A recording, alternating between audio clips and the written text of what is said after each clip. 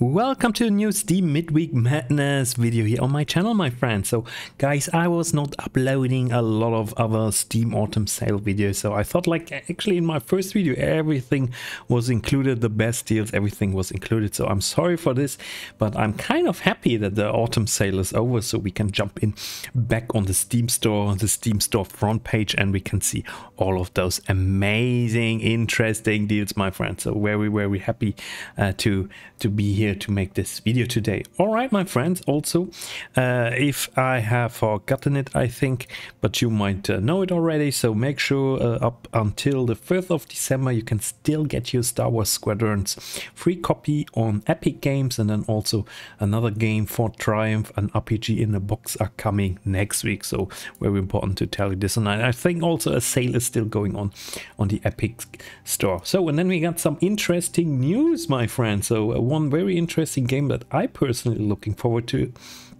is Starship Troopers Extermination by Offworld Industries. So this is supposed to come then in next year, so and it's going to be a co-op first-person shooter, and that puts you on the far-off front lines of the all-out battle against the bugs. So you're going to fight against the bugs.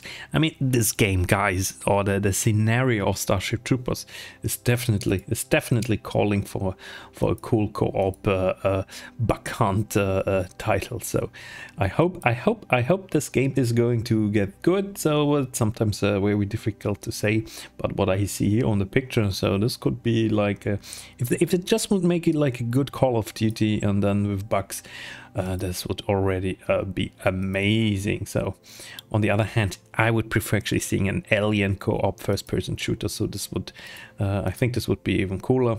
Offworld Industries, who is this? So they made Squad and Postscriptum, Beyond the Wire, so they already have some experience, and Squad actually is very positive rated, Postscriptum as well, Beyond the Wire also. So yeah, in this sense I would say we can be optimistic. And also very optimistic, my friends, is actually the news that Polyphony Digital might consider, or is considering, releasing Gran Turismo on PC. This is just some random news, so, but it was all over the internet, all over the whole internet, my friends, so I'm sure you found this. All right, so what's going on Steam here? Updates and offers, of course. So we have a Midweek Madness on Scum. We have a Call of the Wild the Angler, which is still a mixed review, a fishing simulation, and we have Destroy All Humans also with a 75% reduction. Guys, I mean, some of those games are not so spectacular now after the Steam Autumn Sale, where I personally actually bought some games. It's not so spectacular to see those games actually now.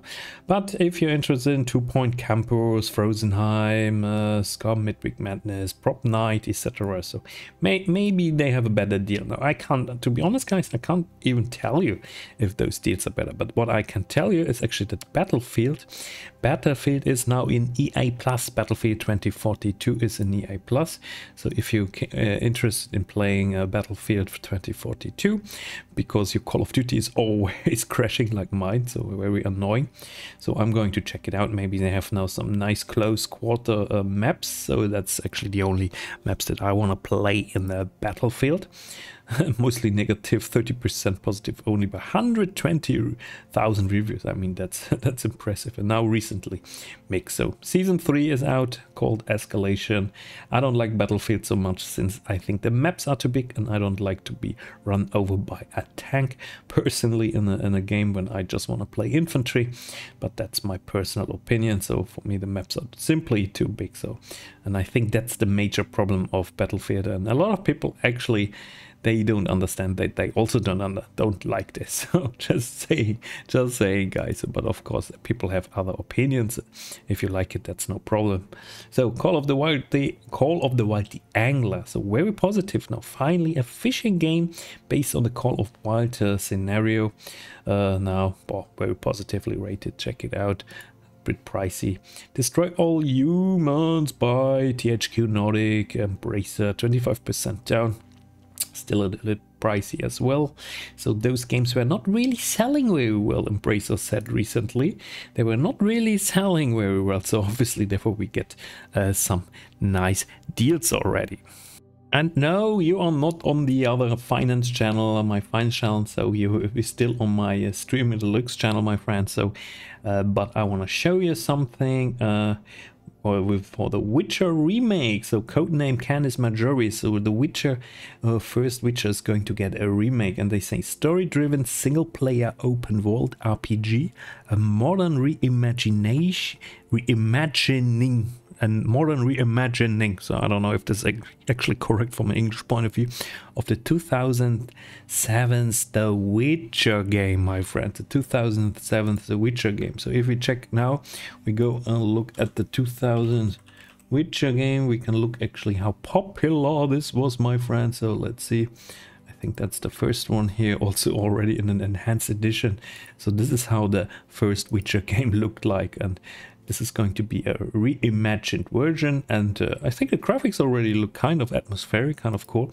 So we're going to get a new open world of this. So now we reimagine this in a new open world. So, but the graphics here I really like. So the graphics are really, really nice. So, oh la la, guys, look at this. What's that for funny vampire?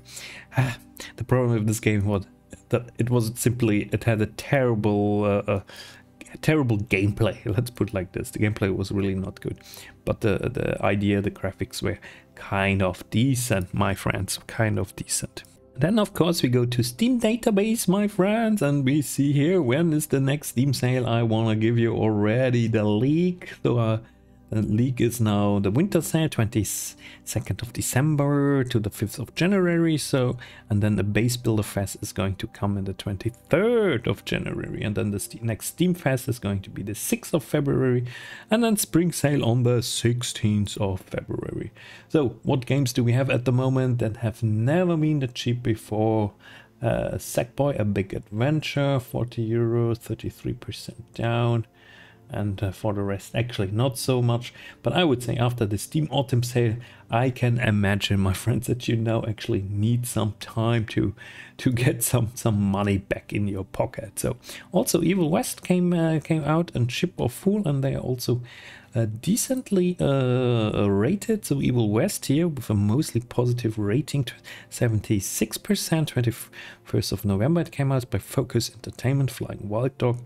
So I think people like this game. So I actually like that people like this game, because it means that I'm going to get this game at one point, because it's really enjoyable. And Ship of Fools, also people like this, 81% positive, also very nice. I like this, like to see actually this game in action co-op roguelike action multiplayer, so 15 euros, and release date is the 22nd of November, was the 22nd of November. So also very interesting title, multiplayer, why not check it out. And then we have a game I already talked about, that's Wavetales. So I got a review key for this game, and I think the embargo is down, so I played it a little bit.